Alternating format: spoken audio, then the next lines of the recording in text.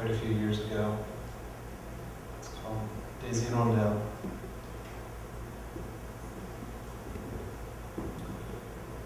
Tree swallows fill the air with their acrobatics.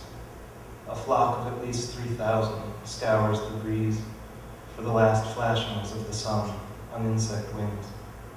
Before the night and their return to the autumn migration, they separate into 3 hunting packs, flying a circuit from Fresh Pond over the maple swamp and adjoining fields, circling back down to the mirror surface of the water. The mirror is still, except for the ripples where the swallows dip their beaks to catch water striders. The slanting rays of the disappearing day turn flittering wings into indigo glimmerings, wheeling and soaring amid tittering laughter. I lay down in the meadow to enjoy this circus and meditate upon life. The voice I raise in the cosmic chorus, rising and falling in a fathomless music, the breath of our united spirit. I pour every drop of my consciousness into perception to expand my awareness, freeing myself of the illusions that separate me from nature. I am one with the swift dancing des hirondelles, the intricate path they weave through twilight. I am one with the earth cradling me, holding me to the sky that I may see the cold beauty of the stars and my shadow in the moon's light. I am one with the love life embodies, and here we are, communing, sharing the essence of our thought, conspiring the universe in these halting words.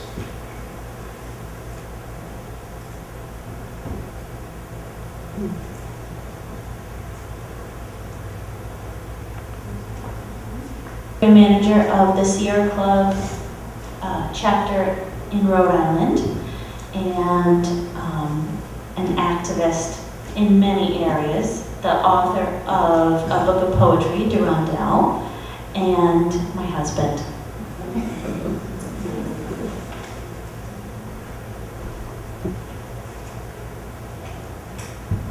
Thank you. And firstly, of course, I want to thank Amber for leading the worship service. And I want to thank Helene as well for making it all happen. When she invited me to speak this summer, I think it was back maybe even in the winter, I didn't hesitate to say yes. And the time between then and now has flown by. And I don't know where it all went, to be honest, but I'll sort of go through that process actually, because I think it helps inform what I'll be discussing during the sermon today. And I do want to preface everything. I'm not a sermonizer normally. I'm not used to preaching, and although I'm preaching to the choir here, I know I'm typically much more frequently talking in a conversational tone, so that'll probably come across. Forgive me for that. So when Helene first approached me about doing the sermon, I said yes. I didn't really know what I would be talking about. Months passed. She's like, do you remember you said you were going to do the sermon? I was like, oh yeah, I remember that. So what's your topic? And, just like on the spot here. And the first thing that came into my mind was transcendentalism. It's sort of the root of where I approach environmentalism from. I thought it made sense to discuss it, of course, in a Unitarian Universalist congregation. And I didn't put a whole lot of thought into it. I said, I'm going to talk about transcendentalism and environmentalism and the spiritual nexus that leads to my own activism. And I, again, sort of forgot about it in all the activities of my job. I've been very busy. But it was always in the back of my mind. And one of the things that happened this year, as part of my job, I organized the Earth Day Lobby Day at the State House. And I was at the State House a lot this year, a lot more than last year. And one of the things I noticed, I mean, there are a lot of great causes to go to the State House and lobby about. And standing on the side above. You'd see the rotunda filled, or workers' rights. You'd see the rotunda filled. Homeless advocacy. You get the rotunda filled with advocates and people there standing up for very important causes. And as the main organizer for the environmental lobby day, I was a little disappointed because we don't fill the lobby. We don't fill the rotunda. We get 30 people there, maybe. And, I wonder why. And I wanted to try and answer that today. Hopefully find a place where we will start filling the State House up and carrying that message to our political leaders. And so I was thinking about that. Well, why aren't people here? Why isn't the advocacy there? I tried to say, well, it's because we have such strong advocates already there. We have great environmentalists, Save the Bay, Sierra Club, Clean Water Action. The job is already being done. But I don't think that's what it is, really. And I thought about it harder. I said, I think it comes down in large part to the fact that we're part of a culture that runs contrary to environmentalism. We're a culture that demands overconsumption, the production of a serious amount of waste that our environment can't handle. And if we go and we argue for environmental claims, we're arguing against our very way of life. And I thought, yeah, that sounds good. This is what I'll talk about in the sermon. And I'll bring in transcendentalism here. And we'll talk about how transcendentalism can cure this fixation on consumption. But again, I didn't feel like that really got to the essence of the matter. And I thought there's even a deeper problem that we face. And it goes back to the very first stories, some things that we talk about more in church. And there's the story in Genesis of course, getting cast out of the Garden of Eden. And what is that original sin? And even before that, to the creation story. In the beginning, there was the Word. And I think this is what Allman thought, before I was an environmentalist, when I was just a philosopher and a poet. This is what I try to get at in my writings, this is what I try to get at in my way of life, that the crucial problem for humanity, for us, for individuals, for us as a whole, as a culture, and as a society, comes down to our ability, and it is a great ability, to separate ourselves from nature. And that was, that fundamental biting into the fruit of knowledge. Now we can see the difference between us and nature. Or when we created the Word, or when God created the Word, that is when that initial separation was made. And it's an important step forward to be able to conceptualize us as being separate from the rest of the universe. And it's led to the development of languages, theories, institutions. Our whole civilization is built upon our ability to manipulate the outside world and think of it as something outside of ourselves. And so I wanted to address that, because I think unless we're really looking at that root problem, that root instant when we separate ourselves from nature, we're not going to be addressing the real problem. We're not going to see those people at the State House. So that's what came together in my mind and brought me here today to speak with this message. And I'm humbled to be here and to speak about this in front of you, because I think it's critically important to me to share it, but I think it's important to be said. And I wear a number of hats, as you've heard. I'm a professional environmentalist. I am a poet. I come from a religious tradition of Quakerism. So again, preaching does not come naturally to me.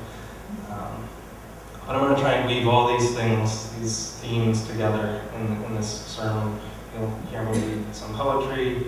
I'm hoping that we have time to do a little silent meditation at the end, because I think meditation is the tool that allows us to grasp that oneness and get away from that separation that we create between ourselves and nature. So I'm hoping to do all those things. I know we have limited time. I've already lingered on this introduction much longer than I should have. I should also point out that I also, since we're addicted to this notion of us being separate from the universe, that is the heart of what we do, I framed it as treating an addiction. And I had not been through a 12-step program myself, but I've used that framework, and forgive me, I do not mean to take it lightly or anything like that.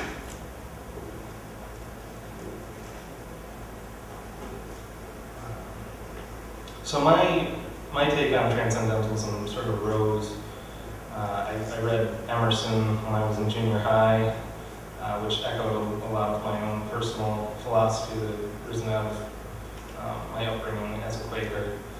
And ever since then, I go back and read Emerson regularly, Thoreau maybe a little less so.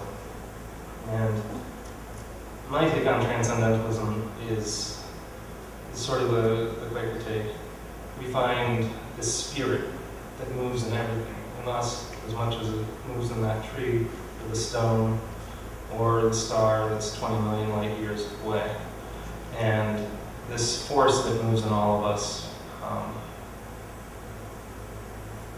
can be understood, can be perceived by everyone. And I think transcendentalism is the philosophy that allows us to expand our concept of ourself, to look beyond the ego and this is me, this is the rest of the universe. Transcendentalism is that philosophy which allows us to have a broader view of what the self is and expand it to the whole universe. And that's the approach I take to transcendentalism. That's what I'll talk about here. So, the first thing, of course, is to realize we're addicted to this conceptualization of the universe. We have ourselves, our ego, the I, and the rest of it. And we need to recognize this addiction. That's the first step. Not just to recognize it, but to admit that we're powerless to it to a degree. This is something that's arisen through genetics and through biology. We gain a lot by acting in a selfish manner. It's what allows us to preserve ourselves. And so the first step in treating our addiction to our ego, ourself, is to know that we're powerless. It is a part of us, but it's something that we can overcome through meditation, through that. And I think I have a poem here that speaks to this issue, so I'm going to read that. And this does not have a title. But look at us. We are ill, but we deny our malady. We hide it behind ideas, words, phantom theories. The symptoms, though, remain inescapable. Violence, poverty, famine, ultimately war. We are ill, the sickness deep. It is a mental illness, a pathology that allows us to destroy life, one another. We are deranged, unabashedly rationalizing brutality. What makes us so? Alienation, atomization, isolation, our common condition, stems from the root fear that we are alone, trapped in boxes of ego, us versus the universe, in certain doom. It yields to materialism, the division of life from death, love from pain, us from else, and lastly, I from them. Fundamentally disassociated with the community of life and the laws of nature that govern survival, dissociated and standing still, waiting for an idea to come and save us all. Our divisions are as ancient as abstraction and symbolism, born before humans at the dawn of consciousness. But the age of its invention does not validate our assumed divisions. The reality of the situation will forever be. We share an essential unity. There is this one moment in the infinitude of its experience.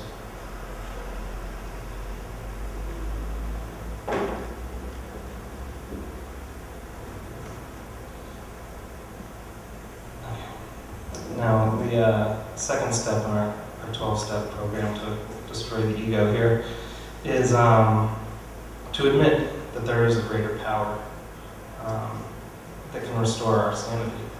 And that greater power is this oneness that Betty talks about frequently here. And to a degree, this is sort of a false choice. I think because we are part of that greater power. We are the oneness. We are, we expand to the edge of the universe, each of us individually. So, as much as there is a greater power out there that can restore our sanity, that power is us. Number 3, step 3. Make a decision to turn our will over to that greater power. And again, this gets to that sort of false choice. We are always part of that greater will. We confuse ourselves with illusions, with our ideas of separateness, and all we really have to do is let go of those illusions in order to grant that greater will, that greater self power over us. So I think what is actually happening as we approach the world through the transcendental mindset is we're breaking the will free from the ego, and letting the will be the will of the universe and the greater being of which we are all a part. Number 4. Make a searching and fearless moral inventory of ourselves. And, this is something we can all do every day, something we come here to do together on Sundays. The way that we can get to this place of oneness is by really focusing our attention on those illusions that separate us from nature, separate us from the universe. And it can take a lot of different forms. I think it always sort of comes under the rubric of meditation. There's prayer, there's yoga, there's silently sitting on the beach and watching the waves roll in.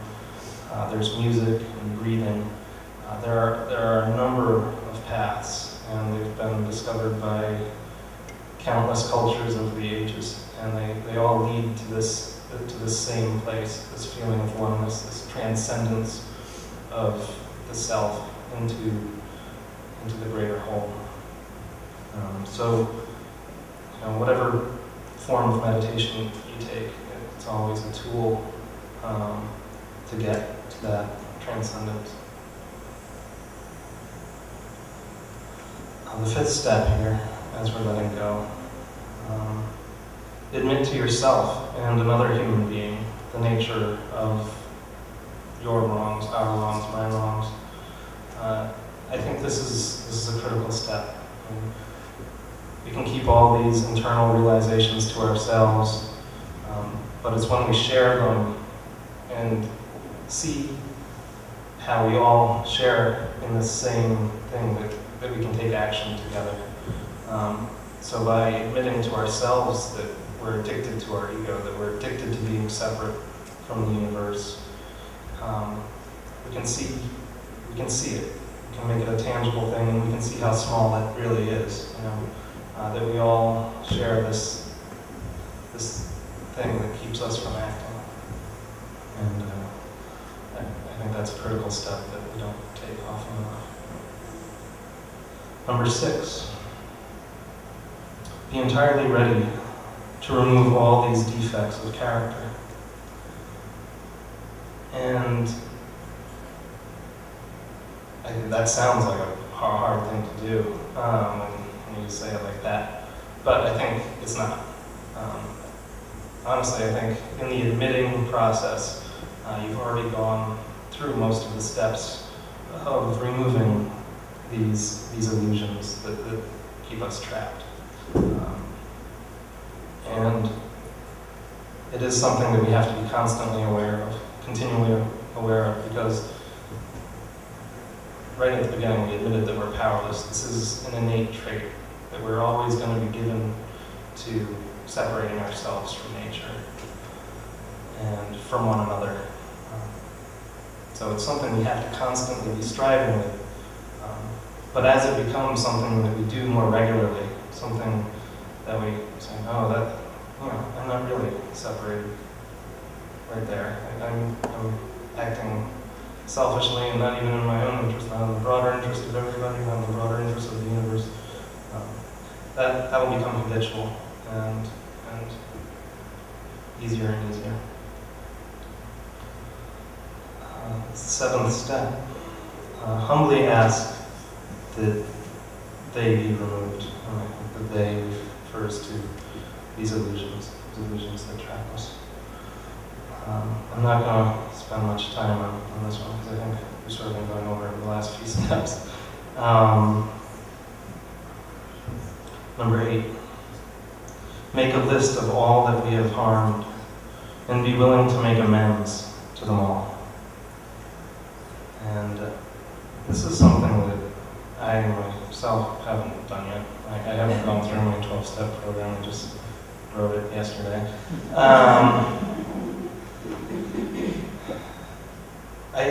And this could take some time. It depends how deeply we want to go in terms of the harms that we've caused.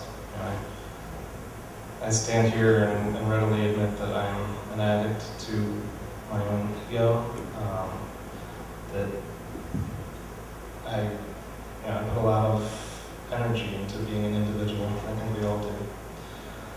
And you'll see individualism in the transcendentalists as well, very individualistic mentality.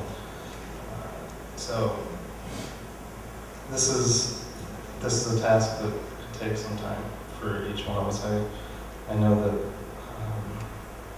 that I have some work to do. Number 9, make amends to such people and things wherever possible. So, once I have this long list of people that I've wronged, and probably more importantly the environment that I've wronged, try and make amends. And I think we all make steps to do that here. This is a group of people who are green, so to speak, and we all know small ways that we can pitch in and reduce our impact on the environment, and we do a very good job. And I try my hardest, I know that much, but we can all do better, and I promise to do that. Number 10, continue to take personal inventory, and when wrong, promptly admit it. So this again sort of collapses into one of those earlier points. It's a continual process to think about the transcendent nature of the self and to get outside of your ego. It's something that can be done daily, hourly, by the minute, because it is always there, regardless of whether we're trapped in the busyness of life. The universe is always there, and we're always just an extension of it, just as it is an extension of us. And we can always bring that awareness into our life and help, let it help us be guided. Number 11, seek through prayer and meditation to improve our contact with oneness, praying for understanding. And this is where I'd like us all to sort of join in a group meditation. And I'll read a poem, and I would invite you to close your eyes if you're not comfortable with that. I'd like to have a few minutes here and really just try and let go of illusions, let go of the busyness of everyday life, and think about that place where you go out in nature. Maybe you don't go out into nature, but there is some place you go to find peace. I'm quite confident of that. Think about that place, think about the sound of the waves or the sound of the wind in the trees, and we'll go there together.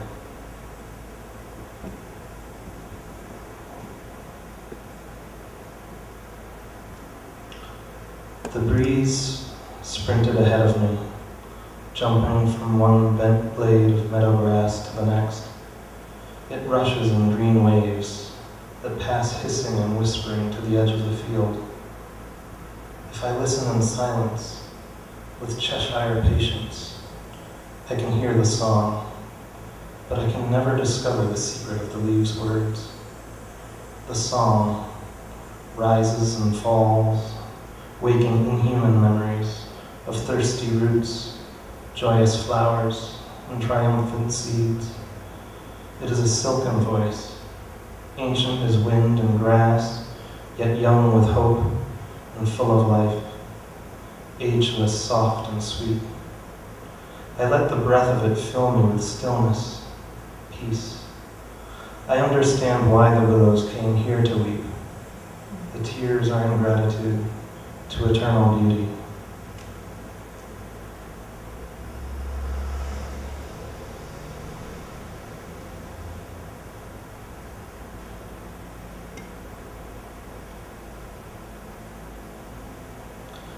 Thank you, everybody.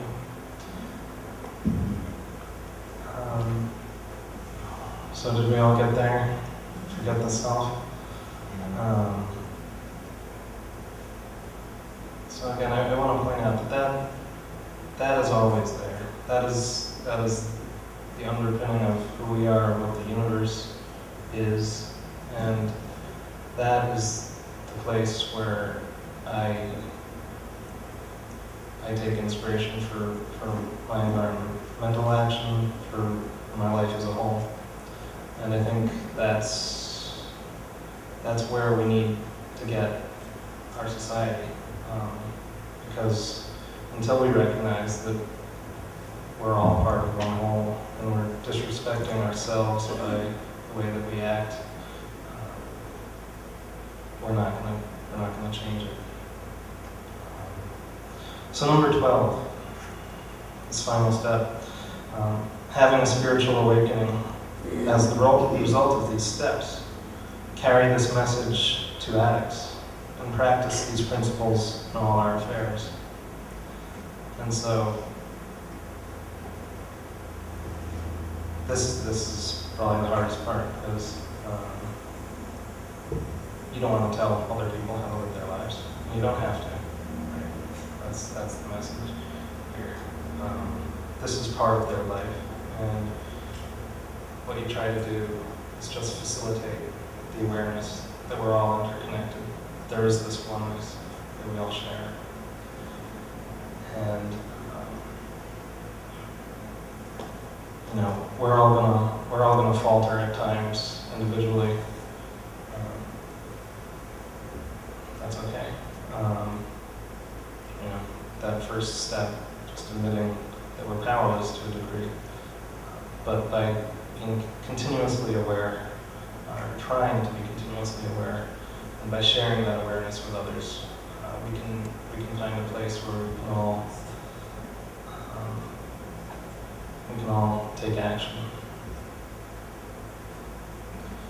There are a couple of quotes that I thought were worthwhile from Emerson here, and I forgot to mention one earlier that I thought was really applicable, but sorry, Emerson.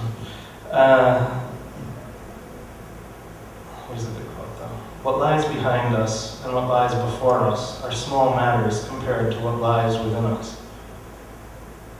And I would even expand that. Just know when he says within us, we should all think about that us being a universal sense. And another quote from Emerson, having come to this place, an ounce of action is worth a ton of theory. So I've been up here theorizing quite a bit. And I know I haven't explained it half as well as I should have. But we need to act. There's an existential threat to our species. And with the realization that we're all in this together, we need to get to the State House. We need to start taking the actions that are going to lead to the real changes. We need to get away from fossil fuel dependency. We need to get away from the idea that we can continually grow on a planet that's finite. And the only way to do that is by sharing with each other, acting together.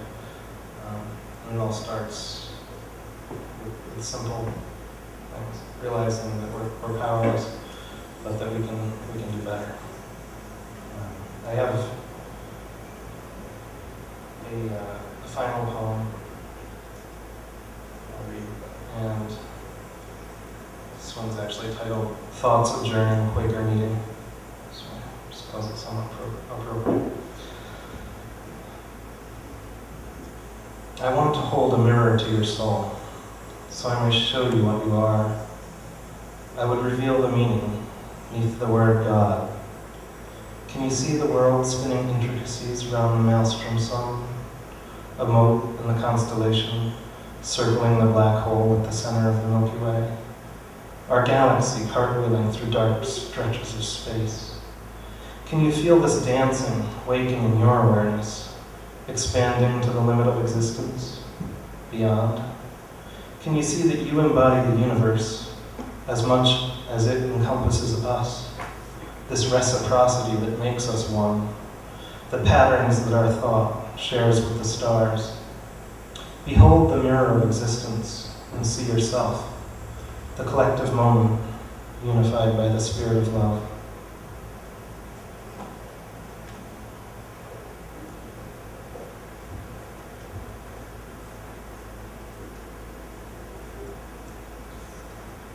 Thank you.